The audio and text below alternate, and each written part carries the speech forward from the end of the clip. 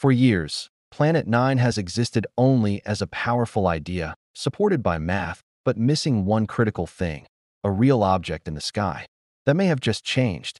New research suggests scientists may have identified a genuine candidate hiding in archival space data. This video explores what was found, how it was uncovered, why it matters now, and what this discovery could finally teach us about the outermost frontier of our solar system. For the first time, the Planet 9 hunt may have crossed a crucial line from theoretical predictions to a tangible object that can actually be pointed to in the sky. Researchers analyzing archival infrared data have identified a faint source that behaves exactly like an ultra-distant solar system body, rather than a background star or galaxy. Unlike previous hints based purely on orbital statistics, this finding centers on a single object that appears to move slowly across the sky over many years. What makes this discovery stand out is the nature of the data itself. The candidate was detected in infrared surveys conducted decades apart, allowing scientists to compare its position at different times. Stars and galaxies remain fixed relative to one another, but nearby solar system objects drift subtly. This source did exactly that, shifting by an amount consistent with a massive body located hundreds of astronomical units from the Sun. The object's faint infrared signature also fits long-standing predictions for Planet 9. At such extreme distances, sunlight is weak, making reflected light almost impossible to detect with optical telescopes. Instead, a cold planet would glow faintly in infrared wavelengths, radiating residual heat left over from its formation. That is precisely where this candidate appears barely visible, incredibly cold, and far beyond Neptune. Crucially, this is not being presented as definitive proof. The researchers themselves emphasize caution, describing the object as a candidate rather than a confirmed planet. But that restraint is exactly what gives the result weight.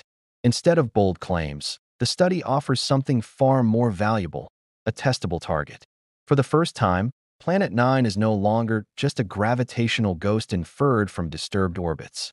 It may have a real location, opening the door to direct follow-up observations and moving the mystery into an entirely new phase. What's especially striking about this discovery is that it didn't require a brand new telescope or mission. Instead, it came from reanalyzing data that had been sitting in archives for years, even decades. This highlights a quiet revolution in astronomy. Sometimes progress doesn't come from looking deeper, but from looking smarter. Planet 9 has always been a difficult target because of its expected temperature and distance. At hundreds of times farther from the Sun than Earth, any planet there would be incredibly cold, just a few tens of degrees above absolute zero.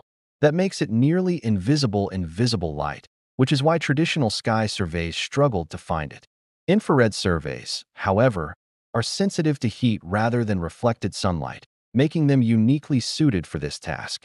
The breakthrough came from comparing infrared sky maps taken by different space telescopes at different times. By carefully aligning these datasets and searching for objects that change position, researchers could isolate slow-moving sources that wouldn't stand out in a single snapshot. This process is technically demanding because faint infrared signals are easily confused with noise, instrumental artifacts, or distant galaxies. What makes this approach powerful is its time baseline. When observations are separated by many years, even an extremely distant planet will betray itself through motion. The candidate object's shift matches what would be expected from a massive body orbiting far beyond Neptune, rather than something much closer or vastly farther away. This method transforms the Planet 9 search from speculation into a systematic hunt. Instead of scanning blindly, scientists can now identify specific candidates and test them with modern instruments. It also shows how valuable archival data can be when paired with improved analysis techniques. In a sense, Planet 9 may have been recorded long ago, we just lack the conceptual and computational tools to recognize it. What truly elevates this candidate from curiosity to serious contender is how well it aligns with independent predictions about Planet 9's behavior and location.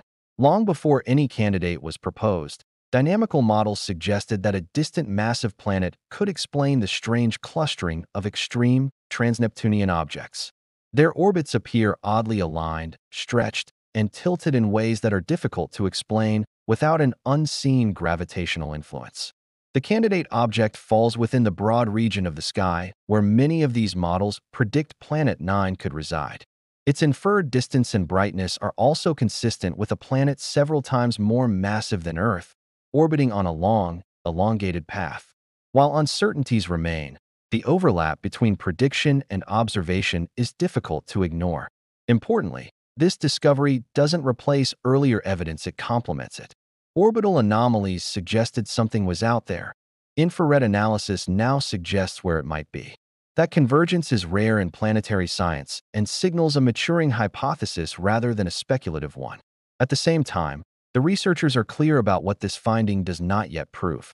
The object's orbit is not fully known, and its mass remains an estimate. Follow-up observations are essential to confirm whether it truly belongs to our solar system and whether its gravitational influence matches what models require.